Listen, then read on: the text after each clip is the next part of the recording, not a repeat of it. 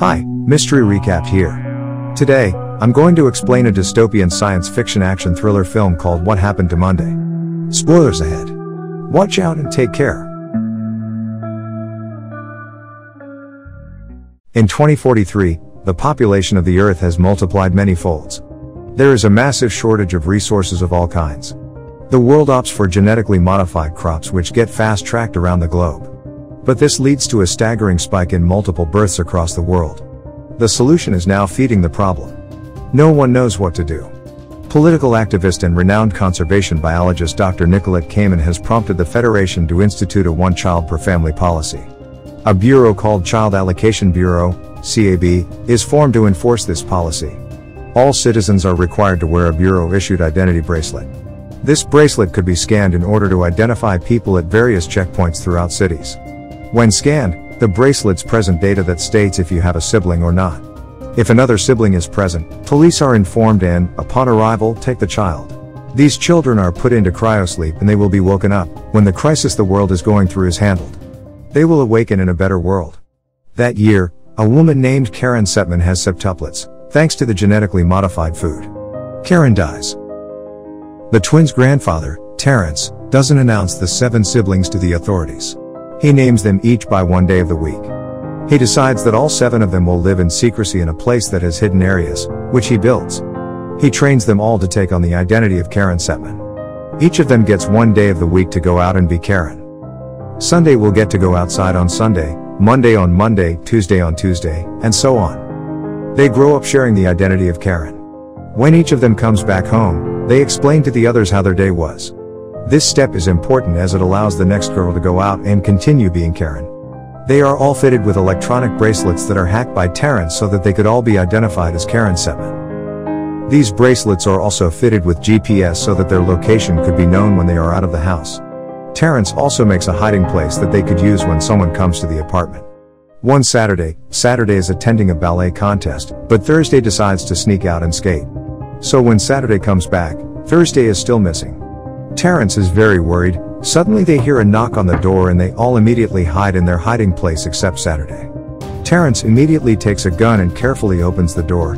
It turns out that the person is Thursday who has returned, but tragically Thursday gets her index finger cut off because she fell off the skateboard. Since all of the girls need to look the same, Terrence cuts the index fingers off all the other girls starting from Monday.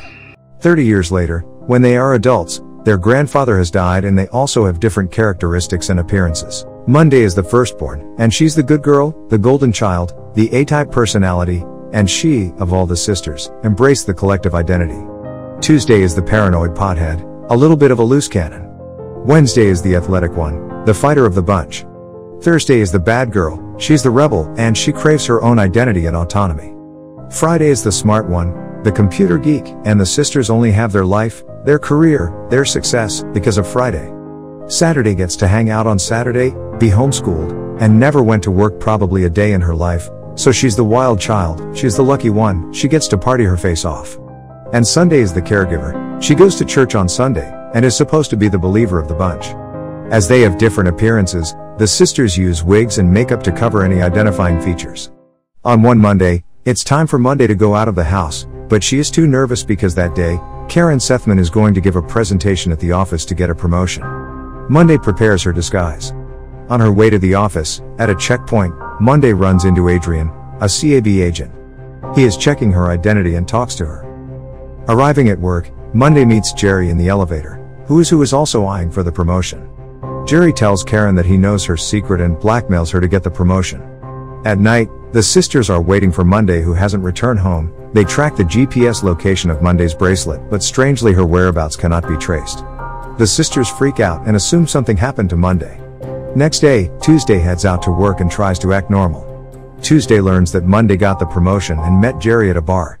Before she can investigate further, CAB agents detain her and cut off her communications. In the CAB facility, Adrian sees Tuesday escorted to a cell, where she meets Nicolette Kamen, head of the CAB. Kamen reveals that she knows that Tuesday has many siblings, and she knows there are still 5 of her twins living in her apartment.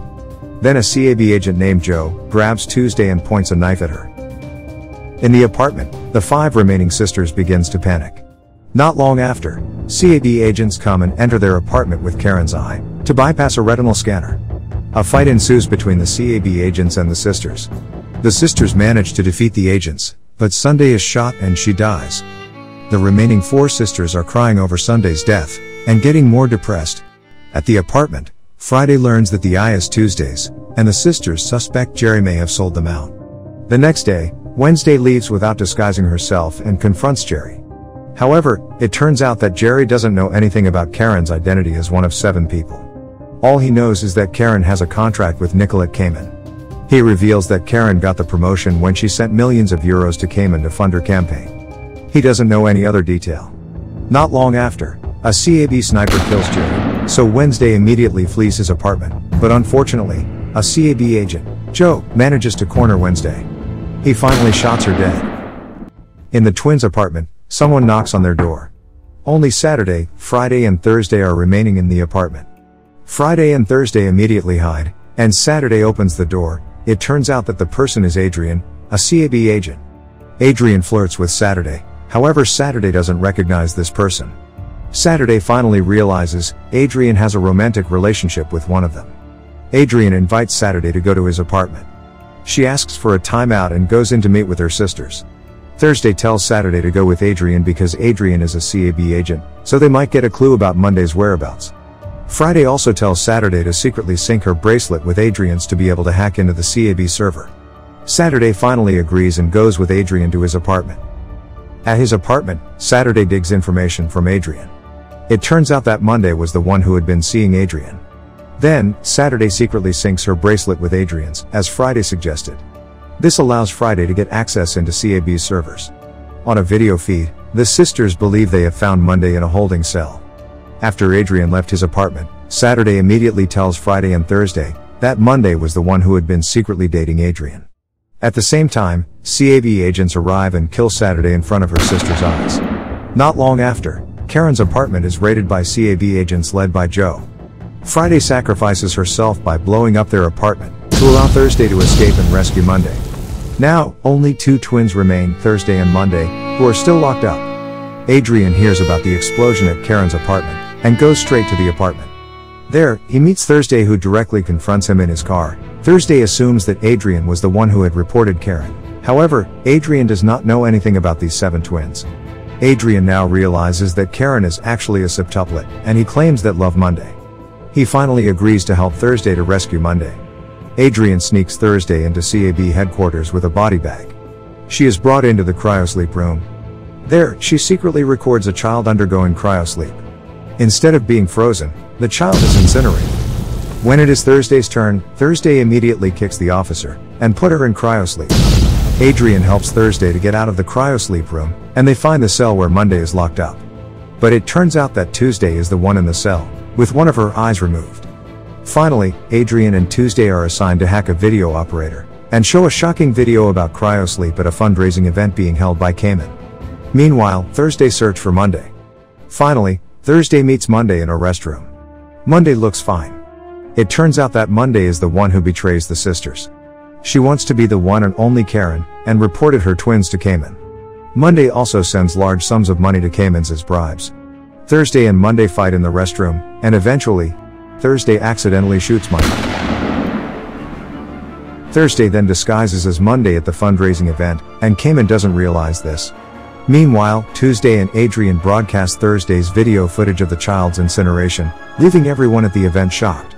At that moment, Kamen realizes that Thursday is in disguise. She angrily confronts Thursday, choking her. Monday, who is severely injured, gets out of the toilet, pointing a gun at Thursday. Joe shoots Monday, thinking she intends to kill Kamen, and Adrian kills Joe as revenge. As the crowd flees, Monday reveals to Thursday that she betrayed them because she is pregnant with Adrian's children. Unfortunately, twins. Which means one of her children will be taken away. For the sake of her children, she makes a deal with Kamen. She secretly compromises the knowledge and location of her 6 sisters in return for her to be free and live her life normally as Karen. Not long after, Monday dies from her wounds. In the end of the story, the one-child policy is abolished, and Kamen faces the death penalty. Thursday, Adrian, and Tuesday are the ones that remains alive. Monday's and Adrian's twins develop in an artificial womb. As the camera dollies out, hundreds of babies are seen crying in one enormous ward, as nursing staff care for them. And that's the ending of the movie What Happened to Monday. Subscribe for more videos like this, turn on notifications, and leave a like to help the channel out. Thank you for watching.